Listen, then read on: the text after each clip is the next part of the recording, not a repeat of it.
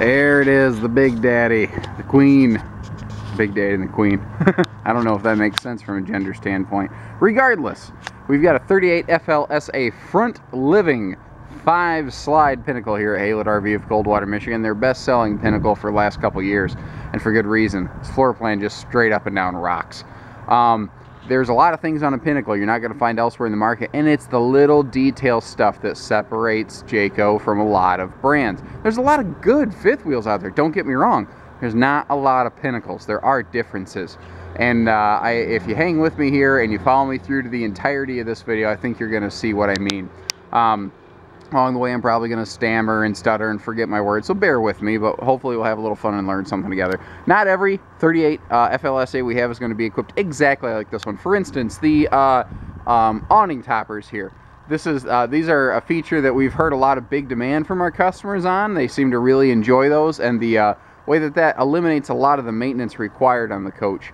The nice part about that is it helps protect your slides, which is one of your more critical components because it moves in and out. It has the same type of roofing system as the top of your RV. A lot of people don't think of that for some reason. It's a real critical thing here. Now, this vertical cabinet on the right, this is where you can put an outside television station. They make like a little swing out, slide out type brackets. Very cool. We'll put them in sometimes we'll leave them out. It depends. So again, the unit we have in stock might be different from this video, but that's always good for like folding chair space and all kinds of stuff. And again, detail stuff.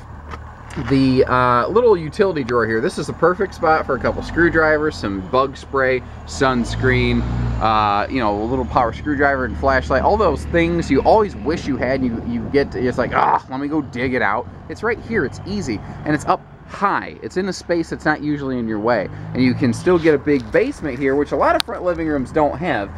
With the drop frame that it has, it's a 12-inch I-beam down to a 10 and then across. That gives you this extra storage space. You can literally sit a grown man up in here. Little detail stuff. They have the central vac located down here, not in the living room, so that when you're done cleaning, you don't get this poof, dust of yuck in your living room, you know. Now, a couple things. Under this floor deck, we have all kinds of insulation, including radiant foil insulation, batten insulation, all kinds of stuff. Down all the way to the underbelly enclosed skin, which if you notice is actually on top of the I-beam. It's not screwed to the underside of the I-beam. It's C-channeled in place so it can't fall out of place. It's not a common problem. It can happen. But not in a Jayco, obviously, because they C-channel it. And then when we look up, instead of a plywood floor deck, because that's what this is, there's no OSB in here whatsoever, not in the construction side of things. The floor decking has another layer of that astrofoil on there, and then we have a heat duct down here. So this pocket is heated. The underbelly has forced heat. We have heat in the cabin. You have multiple heat zones, and it's engineering like that that gives us a 0 to 100 degree test rating. The Pinnacle is wide body. This is 102-inch wide versus 96-inch wide. That's a difference, big difference between most fifth wheels out there. There are not a lot of players in a wide body market. But everybody seems to be about the same price as a Pinnacle, but their RVs are 6 inches thinner.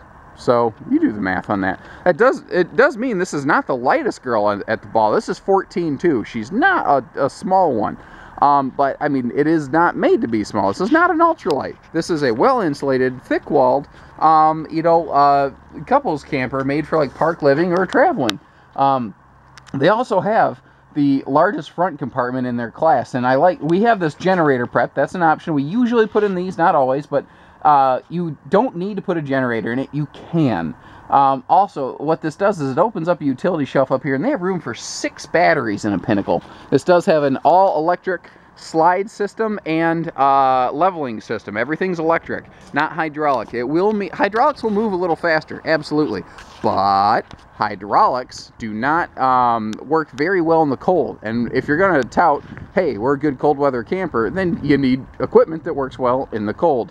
I also like just little utility stuff, like their leveling monitor is in this handy little access panel where it's easy to get to, and we of course have an all-enclosed docking station, and they have this very nice and easy to read chart here to show you how you flip your switches to make it do whatever you want. It's not complicated. I mean, you don't even have to know how to read. You can just look at the pictures.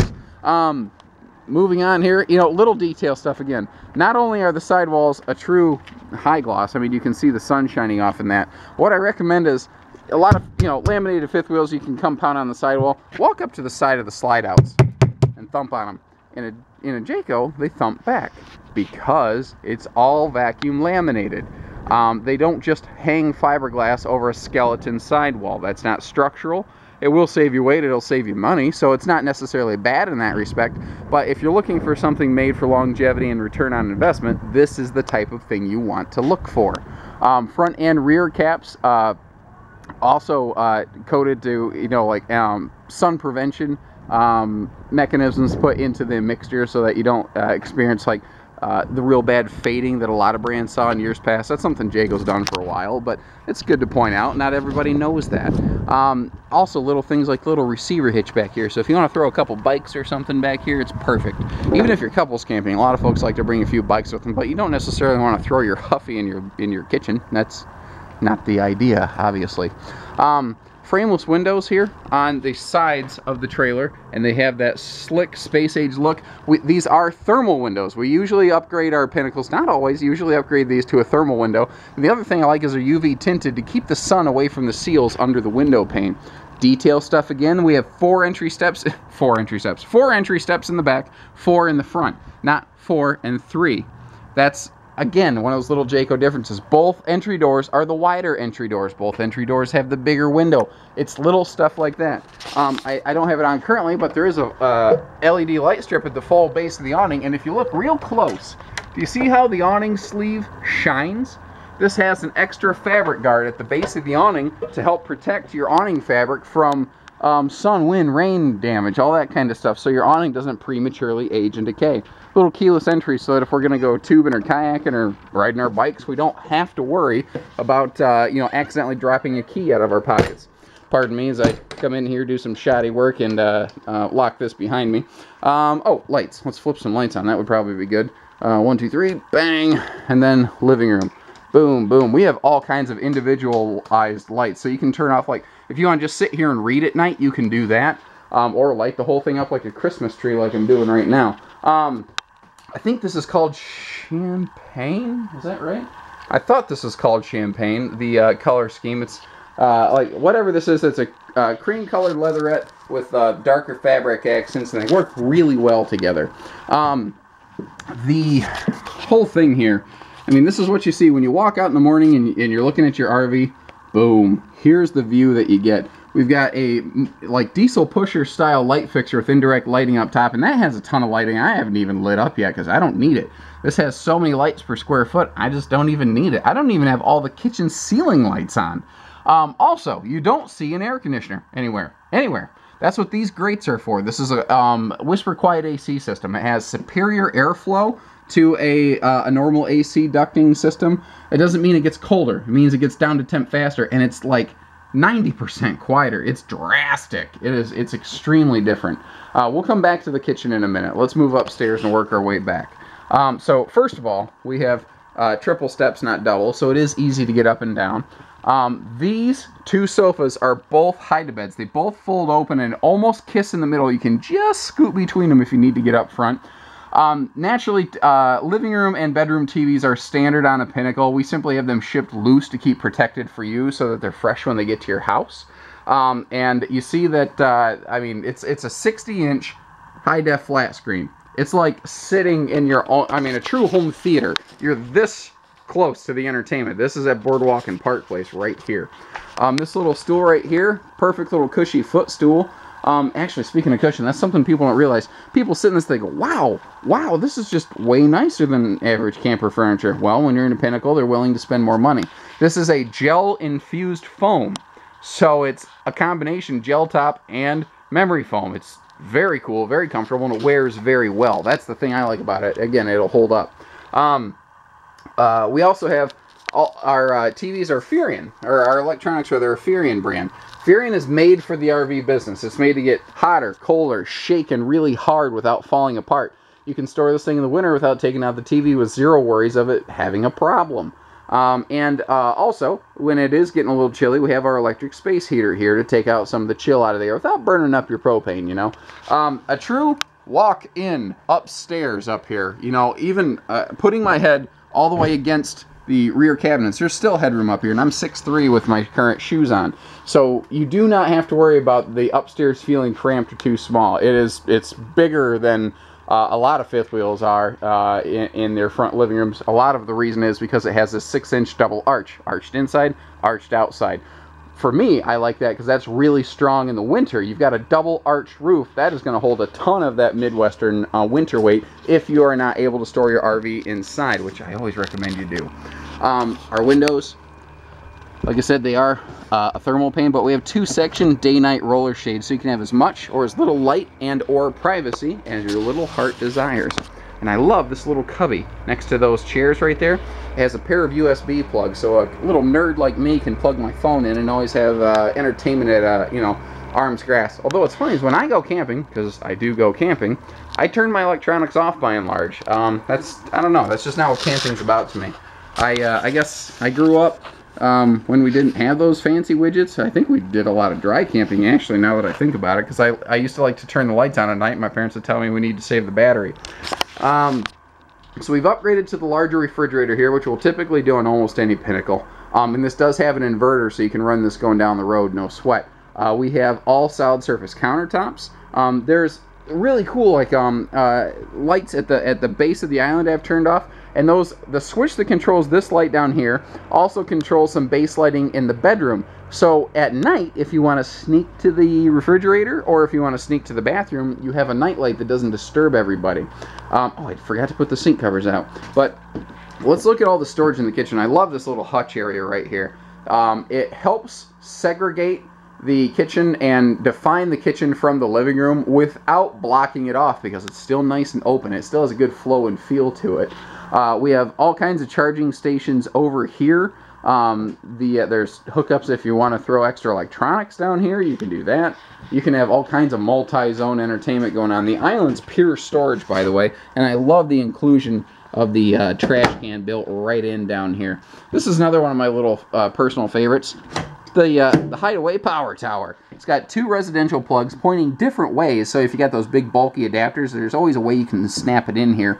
And it's got a pair of USB plugs, because again, more and more stuff runs on USB.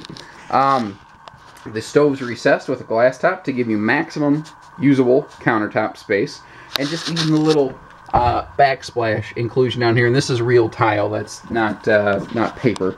You know, we've got 4 drawers for lots of like spoons, forks, knives, and then we've got a drawer and a drawer up top, and this is full extension. You can truly fully extend these all the way, you know, there's even additional storage under here. And under the stove is an area that most manufacturers don't tend to spend money putting drawers for storage. And this pantry, floor-to-ceiling pantry here, is sweet because it has adjustable shelving. You can arrange it however you want to. And, of course, I love the classic Jayco emblem emblazed on that. That's the logo, the way it looked like when I grew up, so I don't know. I guess that speaks to me. This is a couples coach by and large. You may have guests, so they include a pair of these little fold-away chairs. They sit the same height as the other chairs. They're obviously decor matching, and you can stuff them in a closet when you don't want them. And this table extends out, and there's a hidden leaf inside. Now, check out these almost floor-to-ceiling windows. Those are about the biggest windows you can put in a slide-out. That's as close to the ceiling and floor as they can get. And, wow. You're sitting here having your bacon and eggs, and obviously there's a trailer parked here, so it's a bad example, but I mean, sitting in your chair, you know, if someone's coming up to knock on your door, you can see them, you know, and between the tent outside and that, if you pull that down, they can't see you, so you get that little, you know, one-directional aspect. We have wall controls for our power ceiling vent fan up here. You can set it to an automatic mode. You don't need to be 10 foot tall to get to that thing. Speaking of tall, let's go to the bathroom.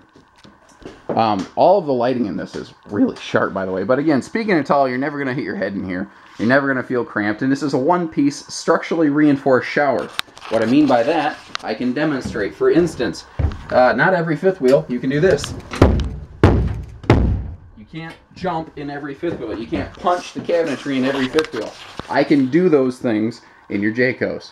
You know, all heat and hinge cabinetry. So if you're going down the road and this door bounces open, it tries to close itself. so you have less of a chance of all your stuff falling out. And like I said, built well. Built very well. Moving back here to the bedroom, here's another cool thing. We have a rear entry door that is pop, right to the bathroom here, right to the bedroom. You can get to your almost anything in the RV without having to open it all up. Pinnacle standard has a king bed, and the reason I think that's important is they built it that way, so they plan on a king being here. You can actually option down to a queen, but when you plan on a king being here, they had to plan on the walk-around space around the bed and on that side too. That's something not every manufacturer seems to understand. They'll build it with a queen with this much walk-around room. Then they upgrade to a king, and you can't walk around the bed anymore. It's stupid. Now this is a massive deal to me. They have, even with a king bed, shelves on both sides of the bed with residential outlets. So your CPAP machines, your phone chargers, alarm clocks, all that, they're right where they're supposed to be. And very few slide-out fifth wheels have that. Very few. The rear wall is nothing but storage, and it's got to be at least 2 feet deep, if not more. This is a cedar-lined cabinet down here with the fully mirrored sliding panels. This up here is just pure additional bonus storage. So, like if you have extra sleeping bags or blankets or anything, the stuff you're not going to get to every day, but you need to keep with you, that's what you throw up here. Notice that both air conditioners are centralized. You do not have to, you know, run this one separate. They actually both have their own thermostat. You can run them separately if you're on a 30 amp campsite, or you can run them together on a 50 amp, and they can work in concert with one another, sharing a ducting system. This is prepped and ready for a stackable washer dryer if you are so inclined to do that. Big windows here in the bedroom that again open for breeze. The bedroom TV, it's funny, it has a swing arm bracket, although it's facing directly across from the bed. I don't know that it needs to, but hey, why not? The other thing here is up in this area, they have more charging stations for more devices. And this, oh, I forgot to talk about it, this mattress.